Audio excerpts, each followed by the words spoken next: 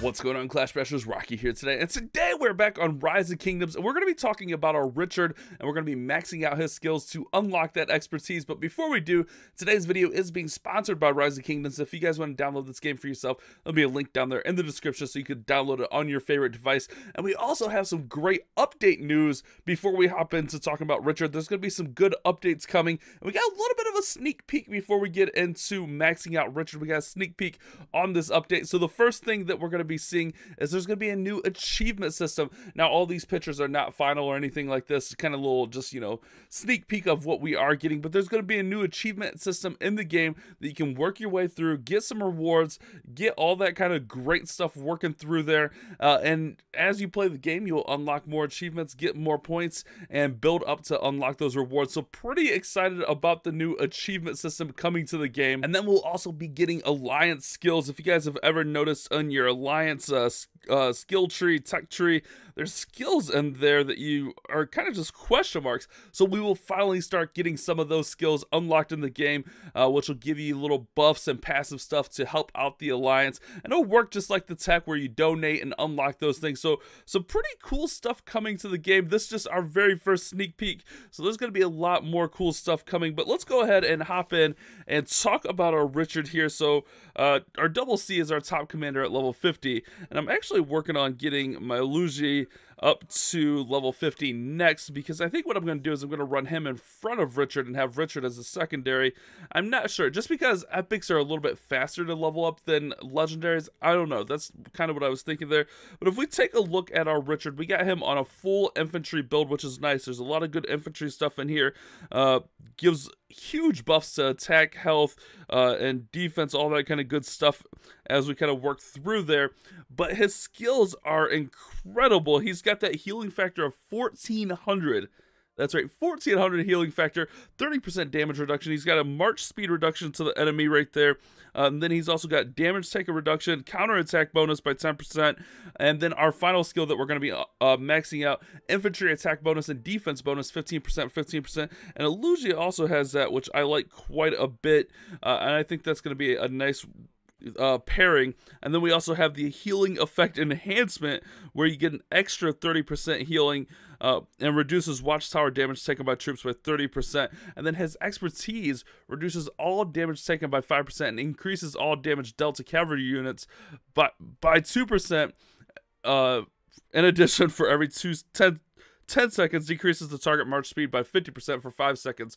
So we're going to go ahead and go in here. We're going to exchange all of these. If you don't know, you can't get like Richard from gold chests or anything. You got to get them from the wheel. However, you can use those gold blanks on them. So we're going to go ahead and upgrade to max out our Richard, get that last skill maxed out, and that will be our very first max skill legendary commander, making him super powerful. I mean, he's already a super strong infantry commander in the game, unlocking that tyrannical lion ability for the expertise, which, I mean, that's going to be pretty nasty, increasing the damage dealt to cavalry and infantry units, dealt to cavalry units by infantry by 2%, and then slowing them down as well. You gotta love that. So our Richard, I like the way that frame looks over there also.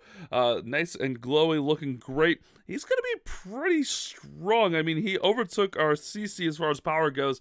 We got 3 more skills to go on CC, but that's going to take a little bit to get there. We'll get there, but I don't know what legendary I want to work on. I think I'm going to max out CC next, because he gets a cavalry attack increase by 25%. Does decrease cavalry defense by 10%, but that cavalry attack with the nukers is always incredible. So let's take a look at Richard here.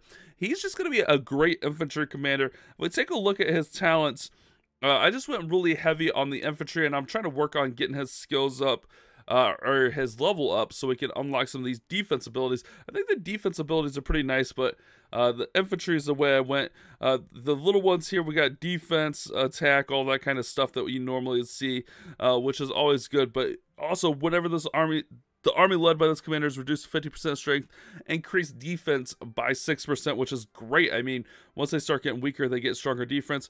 Normal attack increased by 1.5%.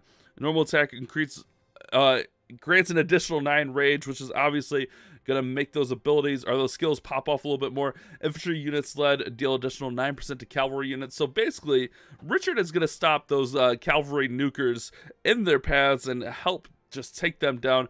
March speed by 6%, health by 6%. And then we have, when it's all infantry units, gives a 10% chance to reduce damage taken by 20% for the next 2 seconds, which is huge. And then we have the Snare of Thorns, gives it its normal attacks by 10%, reduces march speed by 20% for the next 2 seconds. And then when all infantry units increase the attack, defense, and health by 2.5%, which is all really huge buffs. You're going to run him with heavy infantry builds. I've been running him... Like I said, I'm running him with Luigi a little bit, but a lot of people run him with Charles, but Charles was one of my first commanders that I really messed up. So Luigi is a really good kind of substitute for that, and I really like Luigi's kind of trees here.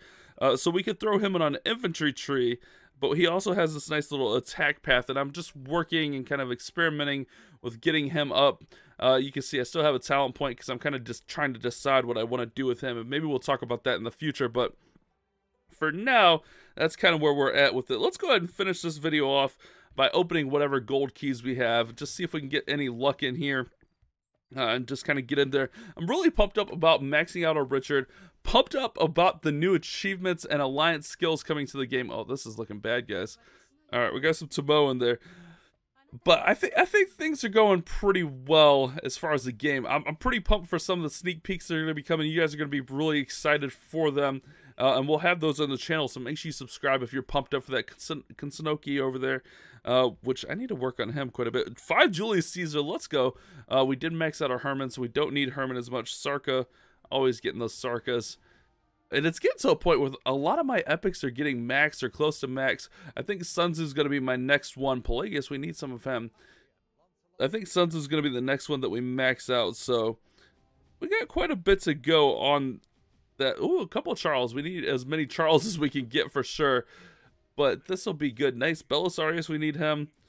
Snoky, a couple more in there. Just anything we can get in here helps. Just a little mini opening to finish off the video. I don't like sitting on keys for a long time. I like opening up and seeing what I get. I guess that's kind of a problem. But, ooh, double C. There we go. 2 of him plus some Osman. There we go, guys. Not too bad. Let's go ahead and open up all these silvers. I don't know. I get impatient. I just want to open up and see what I get, my gold and silvers, which is always good. So anytime I stack up, you know, like 20 of them, I'm just ready to open them, and that's why we're doing this here at the end of the video. Let's see if we can get anything good in here. Get some purples. There's some Konsunokis, which... He's a decent commander. He's just really low level. My problem is I'm finding right now is I want to level up like all my commanders, but I just don't have the tomes or the experience or the action points to do that. It just takes so much to get all your commanders, especially from 40 to 50. It's a pretty big chunk, and that drained me on my double C, getting him up to level 50. But we did get him there, and I definitely noticed the difference because you get those 10 extra talent points. So there we go. Not too bad of an opening. I mean, not too great of an opening, but there we go, guys. Our first maxed out legendary commander, max skills, that is, not max level or anything like that, but max skill commander, legendary commander, Richard the First. Ah, he looks beautiful in there, guys. Hopefully you guys have enjoyed this video. You guys have a great day. Keep on clash bashing.